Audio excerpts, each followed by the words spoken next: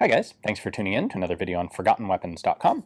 I'm Ian McCollum, and I'm here today at the Morphy Auction Company taking a look at a really interesting piece of really unknown history. This is a Remington rolling block rifle off of the USS Niagara. And we know exactly where it came from because it's got Niagara written in it in big old block letters here. Now, the story of the Niagara, I think, is a really fascinating one. It's one of these stories that illustrates how people don't change all that much over time. And things that we may think about being, outrageous today, well, they're not new. So, the setting here is the Spanish-American War, or rather the lead-up to the Spanish-American War. This was, of course, all based on unrest in Cuba.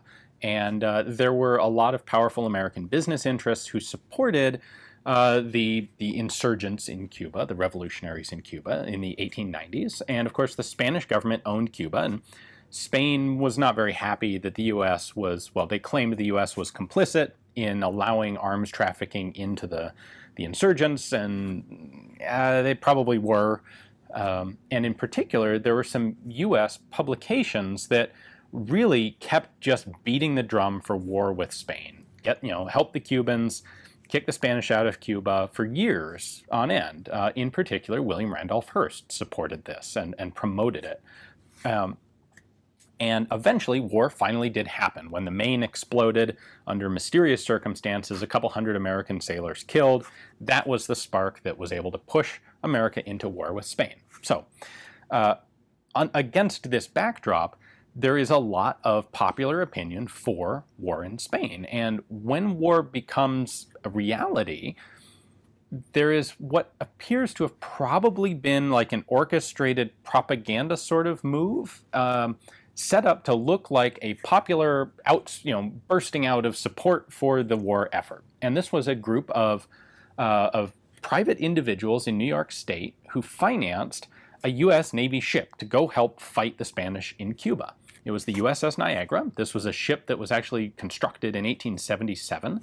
And this group of citizens, although it appears to have actually been a very small group of very wealthy millionaires, who actually did this under the guise of, oh, this is grassroots. They acquired the ship, and they basically outfitted it and donated it to the Navy for the war effort. And it was the USS Niagara, and it was outfitted actually as a water distiller and supply ship. Of course, not something you'd normally think about, but if you're supporting a land invasion of an island, you need to have water, and salt water is not drinkable. So they set up a ship to distill salt water into fresh water to supply the expedition. Well, this ship has a crew of 57, including 12 Marines, so they need some arms on board. And this whole ship was outfitted by basically William Randolph Hearst and some buddies. And they outfit it like a luxury yacht, despite the fact that it is legitimately and literally a Navy ship now, once they give it to the Navy. So not just the officers, but even the sailors had porcelain china for their messes, and silver, actual silver flatware, and all of the arms, for example, that were purchased to equip the Marine contingent on the ship. They're all embossed, every bit of it, the Mills belts, the rifles, the revolvers. It's all embossed with Niagara. It's really pretty odd. And this ship has a grand total service life of 6 months. So it spends basically June and July on station in Cuba. There is no record of it actually doing anything or participating in any sort of action, although presumably it did distill some water. At the end of July 1898, it leaves station, it sails up to New York, it arrives there in September, where it's promptly decommissioned and then sold for scrap. It appears that basically this was a propaganda, public outreach sort of thing by Hearst and his buddies, and its job was pretty much done the moment the ship departed. Like, it didn't matter what the ship actually did. What mattered was that they set this thing up and whatever.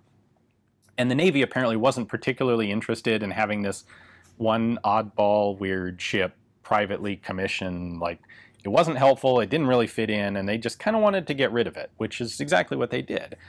When it was sold for scrap, none other than Francis Bannerman was there. Of course, Bannerman, one of the major military surplus dealers of this period, 19th century into the early 20th century, and he appears to have bought up almost all of the stuff off the ship, and he would list Niagara accoutrements in his catalog until 1927, and that includes rifles. So let me show you what this rifle actually looks like, and what it is for that matter.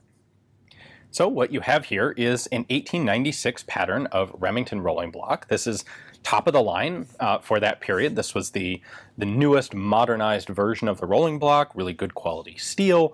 This was intended for use with smokeless powder, that relatively new invention.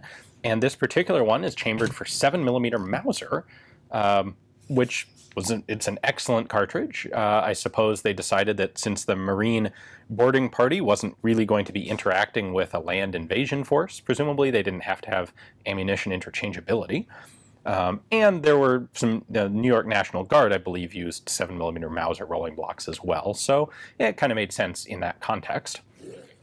The barrel is marked 7mm SM, or 7mm MSM up here. That stands for Spanish Mauser, because that was the predominant user of the cartridge at the time, or at least the one that Remington was selling to. These rifles did also sell pretty extensively through South America, but the U.S. military really never adopted the rolling block in a real large way. The rear sight there, good out to 1,400 yards. But, of course, the most interesting part of this is the Niagara name engraved across the top of the receiver there. This was done custom by Remington for this order for 35 rifles for the boarding party. 12 Marines, but they ordered 35 rifles for the ship. And this had to be done during the manufacturing process because it's a case-hardened receiver, which means it's really quite hard and not feasible to do this engraving through the case hardening. So that was engraved, and then the receivers were case hardened and finished. Gorgeously polished and finished rifles. It's really a beautiful example of what a rolling block can be. Nice crisp front sight, cleaning rod, bayonet lug out here. There's the notch to hold the bayonet in place. There were bayonets also outfitted for these rifles on the ship, although this one doesn't have a bayonet with it. And there you go. That is a beautiful example of a now, 120-year-old Remington rolling block made for really the weirdest of purposes. So if that's not one of the more odd and strange stories behind a Remington rolling block that you've ever heard, I don't know what would be. It's a magnificent rifle, as you would expect. Hearst paid top dollar for a state-of-the-art modern rolling block, great looking case hardening, this nice Niagara logo on it. All for nothing, ultimately, for no particular accomplishment, but we're left with some really pretty interesting artifacts from, I think, really a pretty unknown little side anecdote of history. So there are, I think, 4 or 5 of these that are known to still exist in nice condition, and so they're really quite scarce guns. If you'd like to have this particular one, especially perhaps you have some personal connection to New York or Niagara or William Randolph Hearst, perhaps? I don't know. If you're interested in it, it is being sold here at Morphy's in their upcoming fall firearms auction. If you take a look at the description text below, you'll find a link to ForgottenWeapons.com from whence you can get to Morphy's catalog page on this rifle, and you can also poke around their catalog for all the other interesting stuff that they're selling in the auction. And, well, thanks for watching, and stay tuned tomorrow for another interesting Forgotten Weapon.